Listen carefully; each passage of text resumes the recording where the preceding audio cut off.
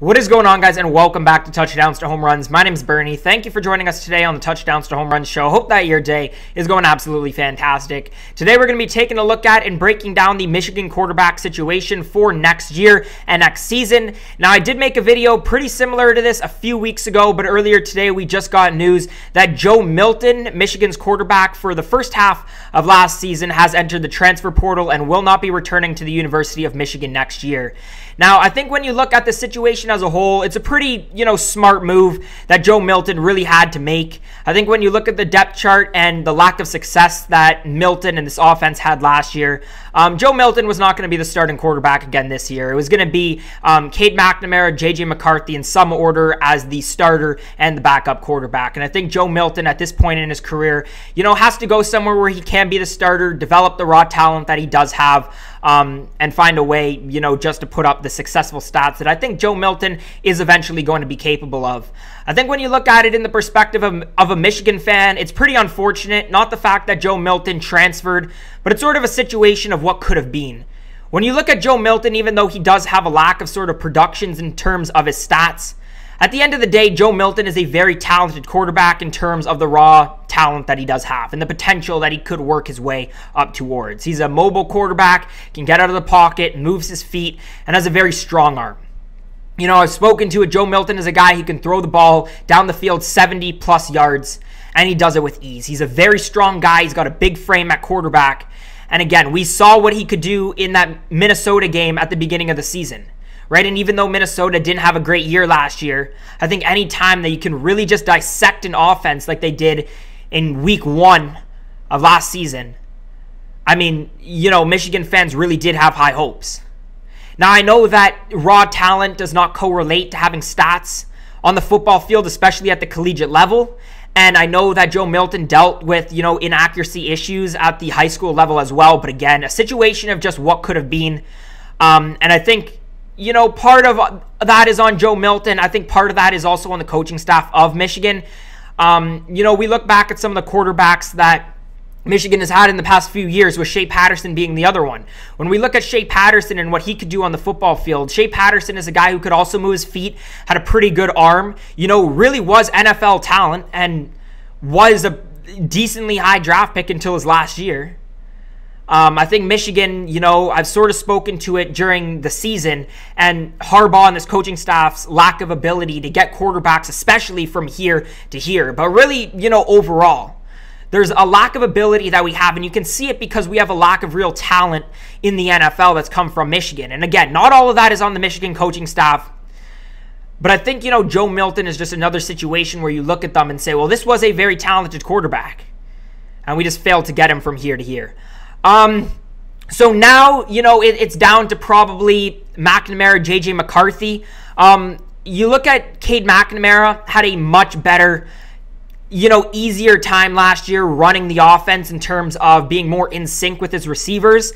Cade McNamara does a lot of stuff really good. I think, he throws short balls very well. His accuracy is a lot better than Joe Milton's. He threw 5 touchdowns last year, no interceptions. So, even though he's not going to bomb the ball down the field like Joe Milton was capable of, he's a guy who's going to keep the ball in the offense's hands. In worst case scenario, you're going to punt because he's not a guy who's really going to turn the ball over that much. That being said, I think, what we sort of lacked with Cade McNamara in the back part of the season was the inability to throw the ball down the field. I thought that even though our offense was lacking for the majority of the season, we went away from what I really wasn't liking in past seasons, which is always doing like run, pass, right? We didn't necessarily have that predictable of an offense, but in the later part of the season, we definitely did. Cade McNamara does end up being the starter to start next season. I would like to see them use some of that more speed downfield. I didn't think that our wide receiving core was that bad last year, so I would like to see throw some more balls downfield. And again, if you look at our recruiting class that Michigan is bringing in, it's not the top recruiting class in the country, but we do have quite a few top 100 recruits and top, 4 stars, even some good 3 stars, some good transfers as well. Majority of those are offensive, talented players. We went a lot more offensive than we did defense, which, could present an issue because I think we have a lot of problems defensively. But I think Cade McNamara, JJ McCarthy should have more than enough talent coming in. And I think, again, this program has to be trending sort of in the direction where we're competitive this year, and we're going to be competitive, more competitive than we have been in the next few years than in comparison to where we have been in the past few years.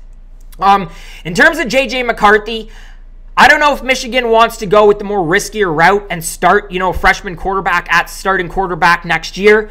But JJ McCarthy, I think, in my opinion, is more than capable of doing so. He's a 5-star recruit according to 24/7 Sports, and he's a guy who's coming from IMG Academy. I don't know how many of you guys follow the high school football scene and high school football recruiting, but IMG Academy, essentially the best high school program for football in the entire country. And, JJ McCarthy, although that team was very talented, being the quarterback, one of those people that really helped IMG get to the championship. So JJ McCarthy is a winning quarterback. He's a guy who's got, a decent arm. He doesn't have the same size and frame that Joe Milton has, but he's still 6'3", so he's still, got some size to him. Very accurate passer, though. Extremely, extremely accurate. Can find those, close windows. Throws the ball really accurately. Not necessarily a mobile quarterback in terms of, speed and his ability to scramble, but he does have the ability to get out of the pocket, and he's very good and accurate throwing on the run. So again, I think it comes down to, does Michigan want to go the more veteran route, or does Michigan want to, take the shot for JJ McCarthy? Because probably at some point this season, and at least next season, JJ McCarthy is quarterback 1 for the University of Michigan. Quickly, before we end this video, just want to touch on Dan Villari. Now, Dan Villari got the size at 6'4". He's a guy, 3-star recruit from last year. We don't know much about him. I know that his arm is fairly decent. He doesn't really have weaknesses. He's pretty good at everything. He's an average quarterback overall. I don't expect him to be the starter or the backup, but something worth noting again, Dan Villari was slotted to be the starter for the Ohio State game last year with McNamara hurt, right? So if we go back to the Joe Milton situation, who knows if the coaching staff even had Dan Villari in that 3 spot over Joe Milton, which was sort of touching on before. But again, Joe Milton probably factored all of these things in. In terms of overall starting quarterback and who I'd go, I touched on this in the past video that I made. It really comes down to if Michigan wants to go risky or not. JJ McCarthy, in my opinion, is a lot more talented on paper than Cade McNamara, but Cade McNamara has, more experience with the offense. He's got more experience overall at the collegiate level. So, my thinking is maybe go the safer route, because Jim Harbaugh really doesn't, can't really afford to have a really disappointing season this year, and you give JJ McCarthy some reps in practice, let him sort of ease into it so he's the starting quarterback somewhere in the middle of the season. I think it's going to come back to just what the coaching staff sees when they see both of these guys throw in practices for the first time. I would like to see JJ McCarthy. I think it'll end up being McNamara again to at least start the season. But anyways, guys, if you did make it to this point in the video, let me know your thoughts on Michigan's quarterback situation down in the comment section below. Let me know what you guys think of Joe Milton and him entering the transfer portal again in the comment section. If you did enjoy today's video, make sure to leave a thumbs up, subscribe to Touchdowns to Home Runs for more content just like this. As always, guys, thank you so much for watching, and hope to see you again next time.